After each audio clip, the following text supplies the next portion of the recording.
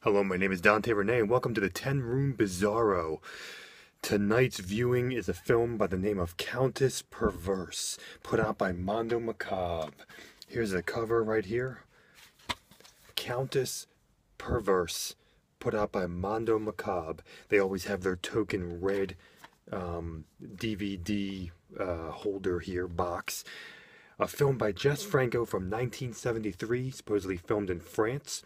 And tagline is "Hunting humans was her favorite game." This is starring Alice Arno.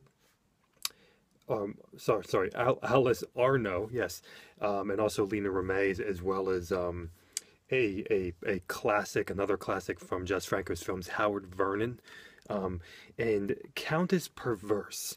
It clocks in at about 80 minutes, 78 minutes actually. So it's 78 minutes. It's a nice short film. It says in the back here, there were no limits on her search for the ultimate in sensual pleasure. Countess Perverse.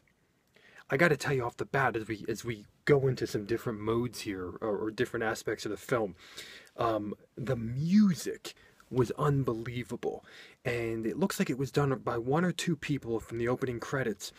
And the music is, wow. I mean, it has like a Carnival of Souls feels sometimes, like organ, and then at other times it has like this kind of tribal, tropical hand percussion type of sound, and then at other times it's literally like the most hard rock music I've ever heard in a Jess Franco film before.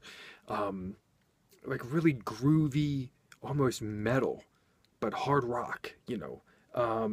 So the music is just spectacular. Very moody, very atmospheric, and very fast-paced and groovy and action-oriented and dramatic and loud and abrasive and then at the same time just very dreamy at other times and very dark, almost gothic at times. So we talk about the music there.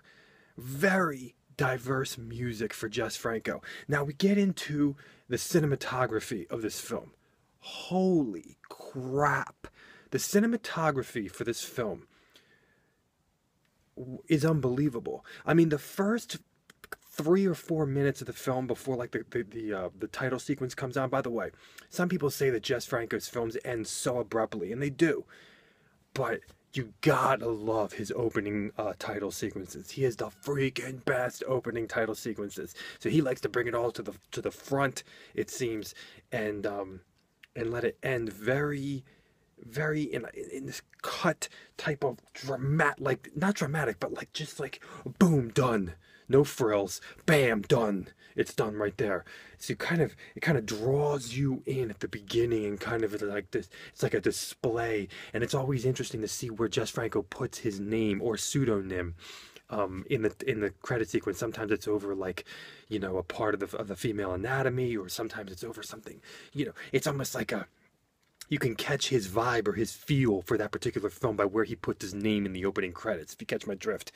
The cinematography is insane. The first 3 or 4 minutes of this film, I don't know cinematography jargon, but he's doing this thing with the camera where it's like at the front of the scene. You see somebody in the front of the, you know, like in the right near your viewing screen. And then it kind of looks like it's in a tunnel or something for the background and for the sides. And there are unbelievable. He does that like crazy throughout Countess Perverse.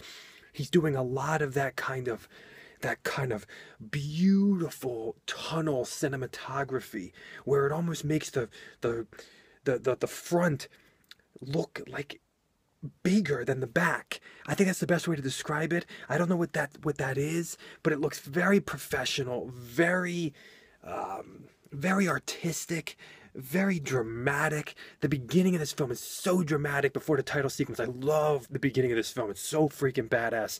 And then the cinematography just,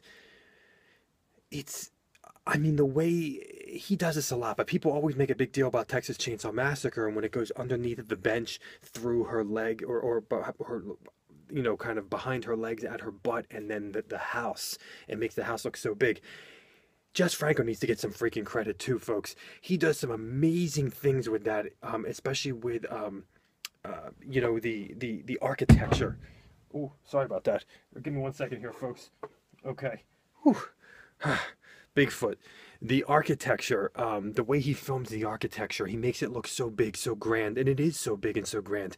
And there are these shots of these rocks in the middle of this body of water. It looks like to be in the middle of nowhere. Just the way he shoots those rocks makes me feel very lost, alone, and claustrophobic.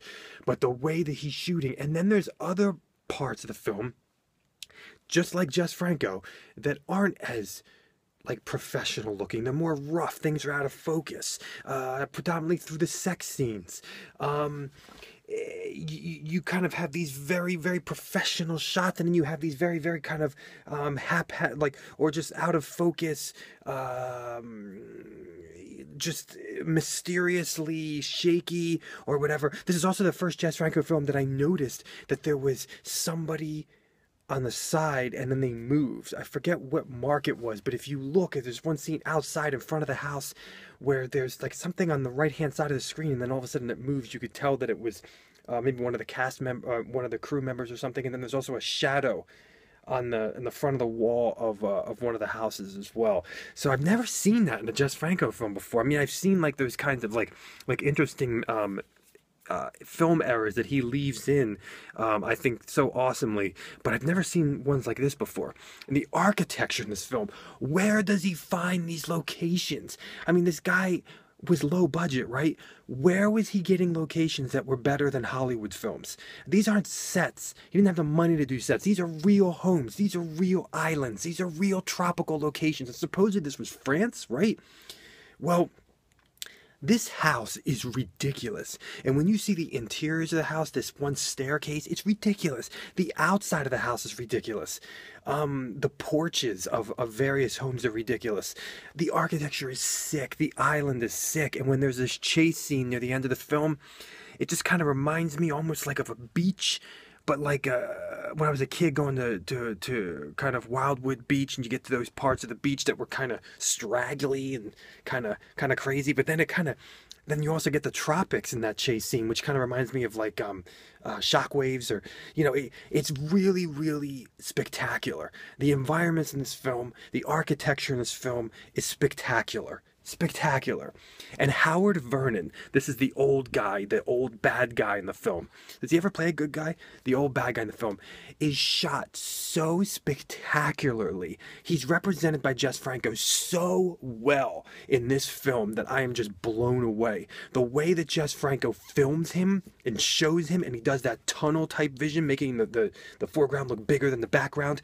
So freaking cool. Howard Vernon, oh my gosh, he's amazing in this film. You're also going to be seeing more of Howard Vernon than you've ever seen before. I've never seen his testicles before, and I've never seen his taint before, but you will see the old man Howard Vernon's testicle, taint, and humping, and a little bit of his penis as well.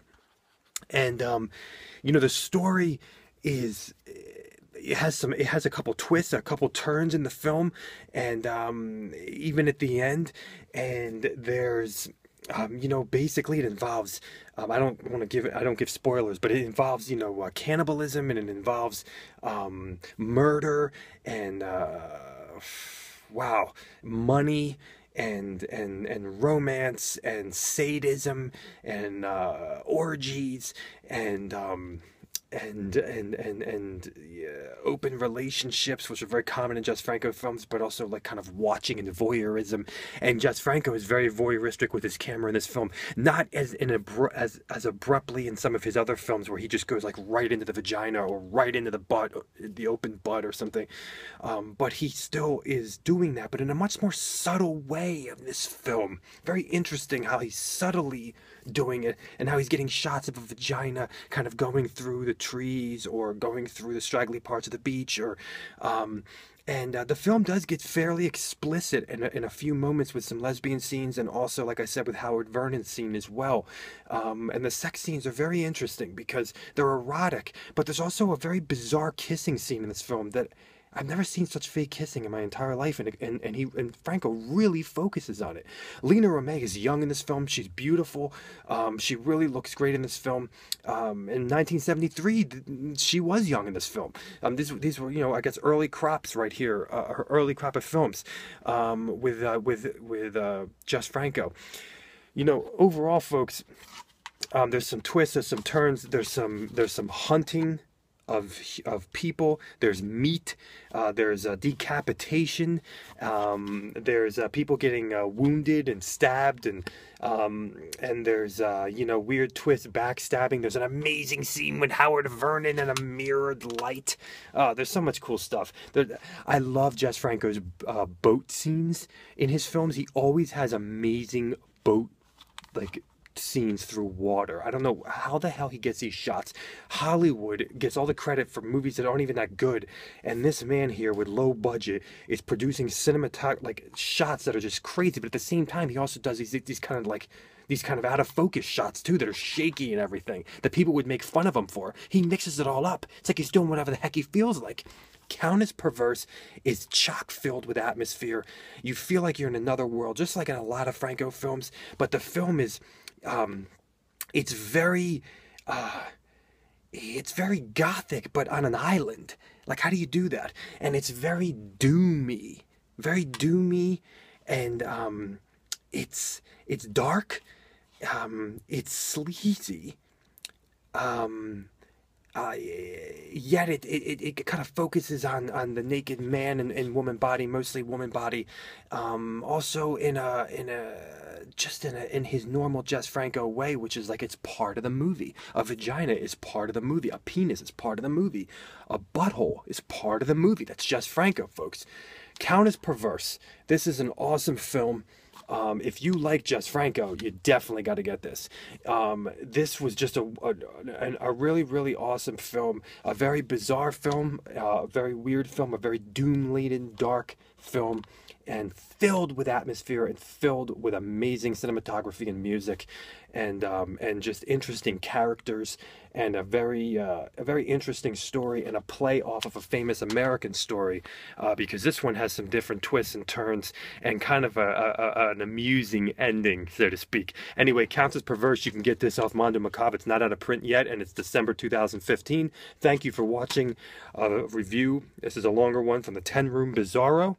That's Jess Franco's Countess Perverse. Look forward to many more Jess Franco films in the rare ones, and many more rare films in general. Thank you so much for watching, and please feel free to also check out my own films on my YouTube site, youtube.com/poopydiarrhea. You'll find the link down below. Thanks again for watching.